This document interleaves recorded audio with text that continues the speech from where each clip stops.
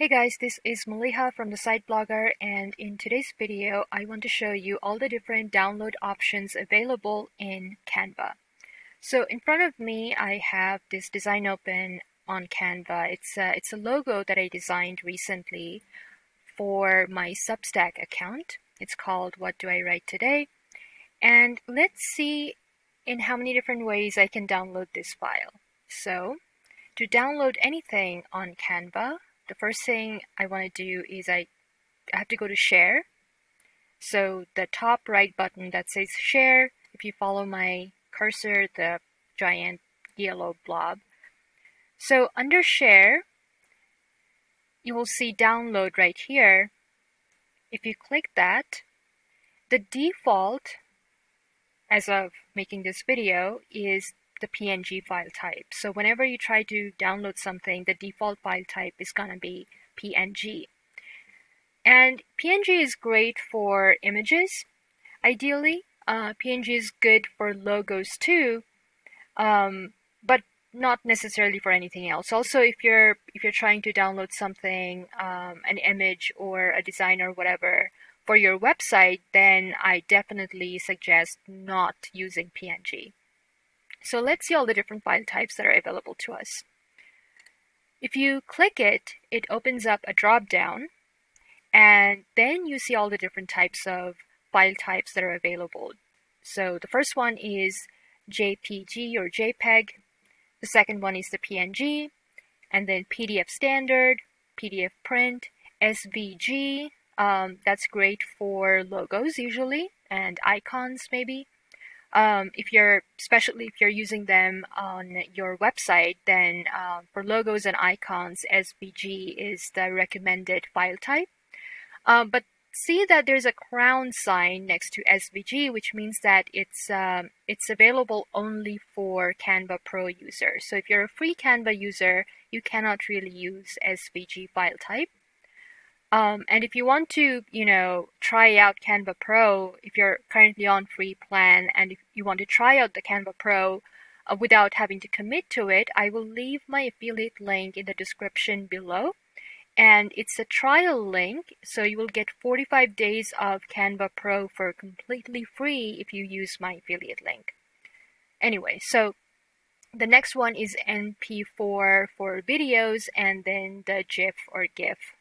I say GIF, so I don't know. So basically, GIF is for short animated clips that you can use on website and whatnot. Anyway, so these are the available options. Now, let's say that you are trying to download a logo.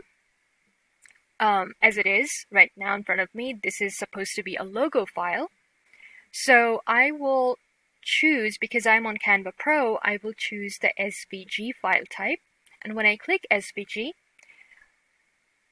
you see that there's another option. There are a couple of different options. Save download settings. Usually you see it on everything. You can click it. It just remembers what settings you have. Whether you check it or not, that's not really all that important. But the other one, the first one, is transparent background. And if you are downloading a logo, then you should definitely choose transparent background, and then you can download it.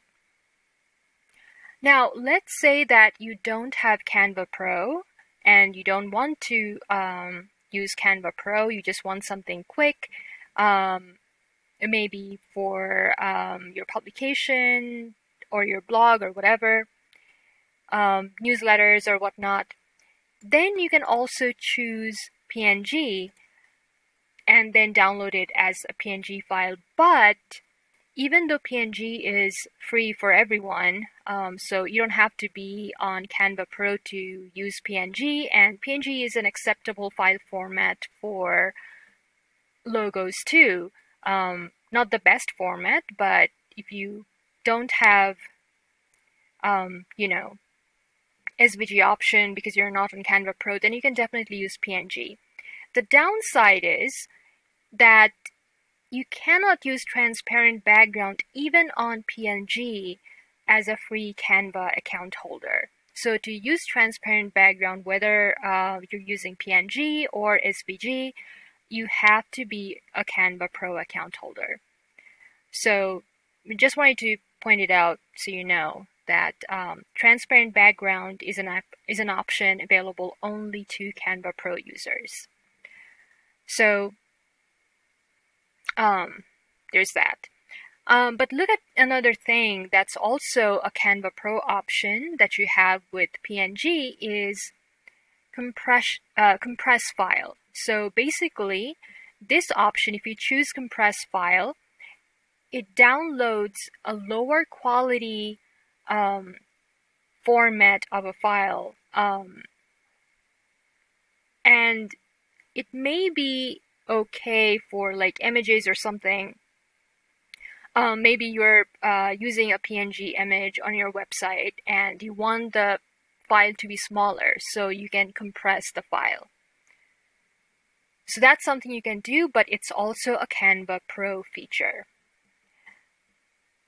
Another Canva Pro feature is the size. So you can actually, let's say that your design is a certain design has a certain dimension. So for example, this one, let's see, this design is 1344 pixels by 256 pixels. Now let's say that you want to download a smaller file or a larger file. You can do that by using the slider in the size, basically. So you can like make it really big or make it really small. So if it's a design that you're gonna use in a poster or something, maybe you design a smaller version, but that's totally fine because when you're downloading, you can actually blow it up using the size slider. But remember, it is also a Canva Pro feature. Anyway, so that's for PNG. Now let's look at JPG. JPG is free for everyone. Canva free users can download JPEGs. There is no way to make JPEG files transparent, so the transparency is only available for PNG and SVG file types. On JPEG, however, JPEGs are great for images that you want to use on websites and whatnot. They're technically a little smaller usually than PNG files. Also, let's see that it also has a size slider, so you can also make it bigger or smaller using this slide. And again, it's a Canva Pro feature. And the JPEG file doesn't have a compress feature, but it does have a quality feature. So it's kind of similar to what we just saw in PNG. But in PNG, it's just compress. It's one option, compress file. In JPEG, you can actually use the slider to make sure what kind of quality you want. So the largest file type is going to have the highest quality, and it's going to be a large file size. So if you are using it to download an image for a website, you would like to, make it a little smaller. And I just want to point out that even though I'm showing you all these different file types for this particular design is actually is supposed to be a logo. So I would typically, ideally, not use JPEG or PNG or any other file type for this one, except for SVG. So for me, SVG is the only file type I'm going to use if I'm planning to use this design as a logo. So some of the other file types are PDF standard, PDF print, and PDFs are usually used for document types. So for example, let's open up a document.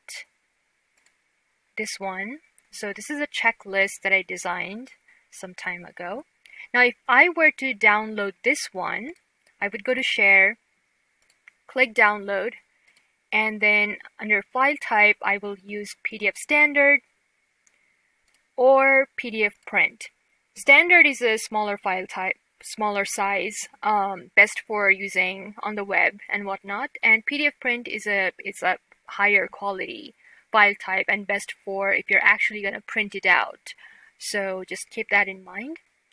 In PDF Standard, you also have some options like flatten PDF.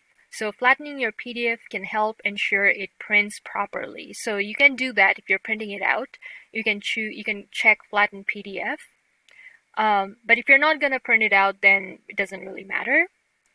Include notes. Notes included with your download will appear under the page thumbnail. So if you have like notes in a design for some reason, you can check it to include the notes with your PDF download. If you don't have notes, then you don't need to. It depends on what you're trying to do.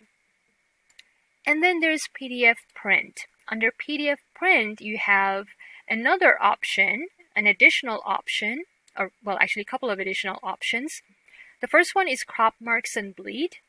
So include crop marks and bleed if you're trimming this design after printing. So sometimes, like if you're printing something professionally, like posters or whatever, booklets and whatnot, and your printer might say that you need to save a PDF file with crop marks and bleed. So that's something that you have to consult with your printer if you're printing something out with a professional printing company or whatever. They might ask you to download your PDF file with crop marks and bleed. So there's that option if you need to use it. And the other additional thing that's available under PDF print is color profile. So RBG, best for digital use. CMYK is best for professional printing. So if you're going to print it out with, if you're designing a magazine, for example, using Canva, and a lot of professional printing companies specifically ask you to use CMYK. So if that's the case, then you're gonna have to use CMYK, and this is FYI, this is a Canva Pro feature. So if you don't have Canva Pro, you won't be able to use CMYK color profile. So just keep that in mind. All right, so that's for PDF. And the last couple of options are MP4 video and GIF. They're both used for video or animated file types.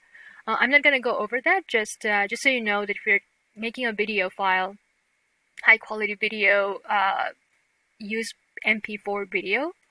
And if you have like a small meme type file, a short animated clip, no sound, GIF files don't have sound, so just keep that in mind. If you want sound, then you have to download the file as MP4 video. And if it's just going to be a small file type, just a small GIF, no sound, nothing, then you can use GIF. So anyway, these are the different download options available in Canva. I just wanted to go through all of these so you know what's available to you, whether you're a free member, and the additional options that you can use if you're a pro member. So, yeah, that's it. That's today's video. And just a reminder, I'm leaving my affiliate link for 45 days of free Canva Pro in the description of this video. So, if you want to just try it out, if you're not sure, if you want to commit to Canva Pro or not, but you want a few days, 45 days, not just a few days. So that's like a month and a half of free Canva Pro. Then feel free to use the link below. And yeah, that's it. I will see you in a different video sometime soon. Bye.